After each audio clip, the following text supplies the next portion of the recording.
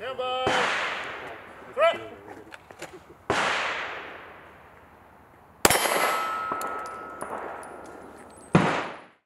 For those that might be a little timid about guns, it's a great way to have a safe introduction. I have not handled guns very much in the past, so first-hand experience was extremely enlightening.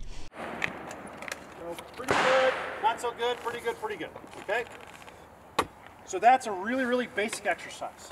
I'm not putting a lot of thought into that, getting it out, but at first when new officers start, that takes a lot of thought and effort. That takes a lot of RAM, a lot of brain power. And hopefully if your marksmanship is good enough, it's going to deteriorate when you get into combat, but hopefully not enough to make you ineffective.